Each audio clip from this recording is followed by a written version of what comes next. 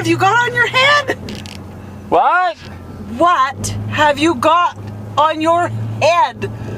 I'm sorry, I can't hear you. I've got this stupid thing on my head. Why? Well, if I wear it anywhere else, it chafes. Ah! That was actually a line I stole from one of my favorite movies called Real Genius. If you haven't seen it, you should check it out.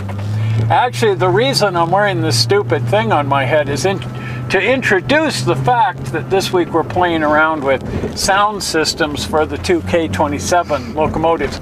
Incidentally, if you haven't seen the episode on the Baldwin Radio Factory and the invention of headphones, and also James B. Lansing and his speakers and so on, you really need to go watch that. That's a good one.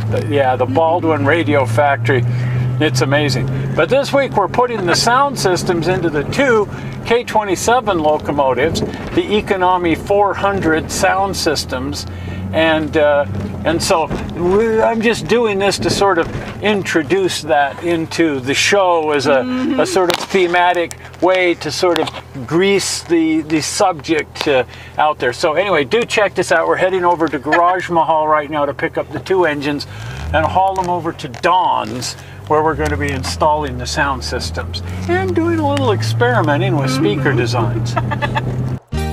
Well, if you remember, a couple of weeks ago, we started on this project, the two K27s in 1/20th scale, an Accucraft here and a Bachmann. Now, we're going to be installing sound systems in them. That's the new Econami 400 sound system. So we've started here by dismantling the Bachmann tender to put the sound system in it. And while we're doing that, Steve is hanging a very heavy sign over our heads. At any rate, the Bachmann tender is coming apart quite nicely. We're going to have to put a speaker in here as well. In the meantime, Steve is now working on the high-tech LED lighting system to light up the workbench. Don now has the Bachmann tender torn to pieces, so we're moving on to the Accucraft tender. The Accucraft tender already has a speaker in there, but we're redesigning this whole thing. It also has a Sound Traxx sound system, an earlier version. We're pulling that out as well because it doesn't have motor control DCC. What we're putting in is this, the Econami 400 sound system, which is perfect for this engine because it can handle 4 amps, and we're putting in a Keep Alive system, a current keeper as well. Just imagine, all of the sounds that we're going to need are pre-recorded on this little board right here. The Accucraft model is a lot harder to tear apart because we have to pull all of these old electronics and the speaker out of here. Now the speaker was put in with no baffle system, and our biggest project here is to design a baffle for both of these tenders to improve the sound. A properly designed baffle system really improves the sound of your model. Now while we're working on this, Steve is finishing up installation of the high-tech LED lighting system for the workbench. Turned out pretty darn cool, didn't it? It's important to be able to see what you're doing when you're working, but looking cool is always important too. Okay, over to Don's house now to work with his 3D printer and build the baffle. This is a baffle that he's designed and built for one of his ON3 models, fits perfectly inside the tender and works with the smaller speaker. Since we're using a large 4-inch speaker in the two K27s, we've got to design a much larger baffle. And Don is designing it here in 3D CAD software. Now the reason to use a baffle is illustrated here. You can see that a speaker which is just left unenclosed allows the air pressure from the front of the speaker to wrap right around the edges of the speaker and come back in from the back. The goal is to create a sealed box to hold the speaker. Now, in the perfect world, this box would be infinitely large, and that's called an infinite baffle. But in the real world, infinitely large doesn't really work. So you have to use a much smaller box, especially inside a train, and so we make that as airtight as possible, and that's called an acoustic suspension system. Now, in a lot of home speakers, they use a baffling system behind the speaker to help carry the pressure back out of the box, and this can sound really amazing. Sometimes they'll put the baffle in front of the speaker. This is called a bass reflex system, and it's used in a lot of car stereos and can really pack a lot of punch if you give it a lot of power. Needless to say, neither of these systems are going to fit inside of a tender or work very well for what we're trying to do. So we're going to use a small baffle. Now, you can buy a small baffle like this, much simpler than designing and building your own, but if you design and build your own, you can get the exact performance that you want out of it, and never mind, it's just way cooler to design and build your own baffle. Once the baffle is designed, it has to be created here on the 3D printer. 3D printers have found their way into the home over the last few years. They've been around for decades, and the big professional units are really amazing, but these little home units are a little bit clunky. Most of them are made by small companies who are trying to get into that market. Not terribly reliable in most cases, but hey, they get the job done, and that's what we're doing here. We're going to print out our baffle for the two K27s. This also gives us a chance to test different ideas because we're not entirely sure how we want the baffle to fit in there, how big it should be, and what kind of sound we'll get out of it if we change certain parameters.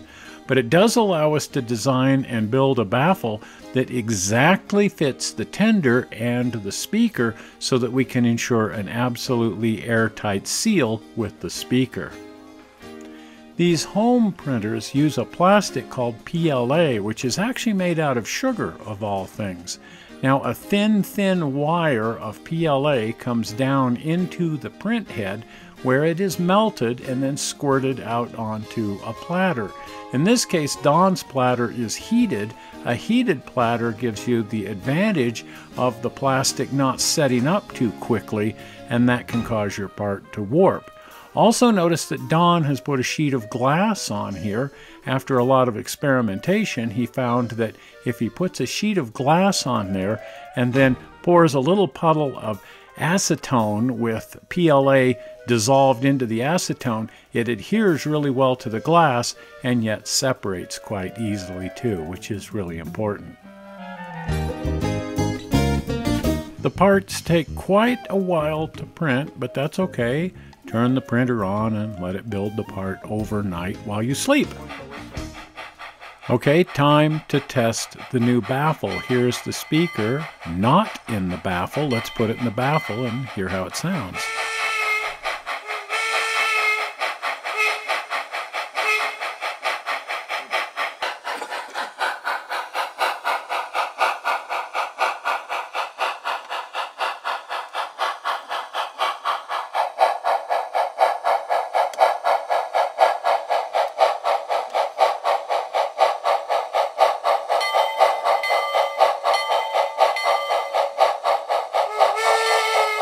The sound is much richer and louder in the baffle, and the low end is much more filled out.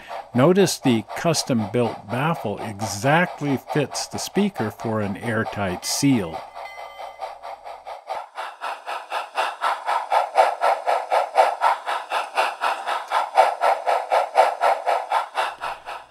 Just by way of experimentation, I had the idea to try hooking a piezo tweeter to the system to see if it would give us a cleaner high end. You actually can't hear any difference at all, so total failure. But we did have the idea to try a larger baffle. The baffle that we have here is working really well, but what if we build a taller baffle with a little more depth to it? Will that sound better, or will that sound worse? So here's our new baffle with a lot more backspace, and let's give that a test.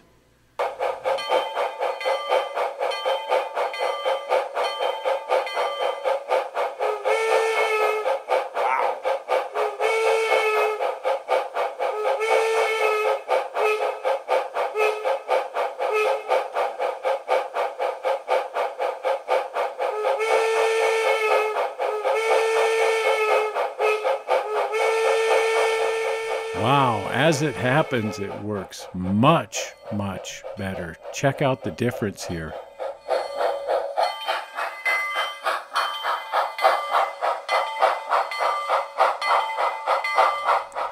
So while none of this may work for you with an HO locomotive, the moral to the story is bigger is better, and that would apply to HO as well. Well, we're ready to do the actual installation of the sound systems into the two locomotives and get that all buttoned up. And then we're going to start wiring the lights and adding details. That should be a lot of fun.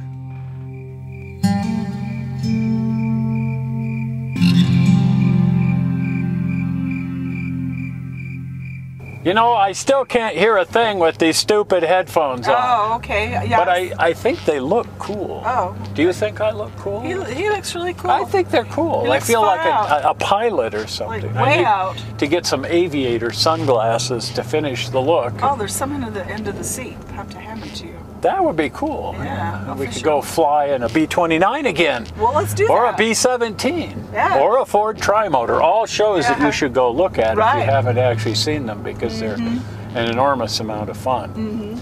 Incidentally, if you haven't been over to the channel, why?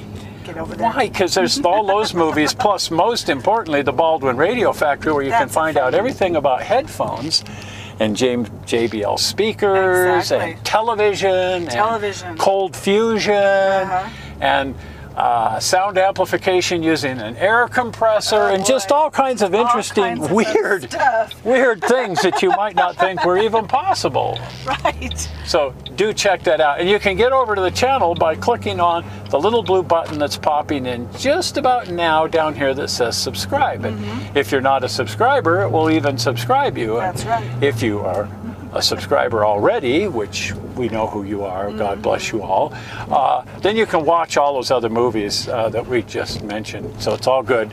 Blue button popped in just a few seconds ago. Well, we're not sure how you found this fun, exciting, and informative bit of screwing around on the internet. We hope you didn't find it boring. And we will see you here again next week with some more massive screwing around. We'll see you then. Bye-bye. Bye.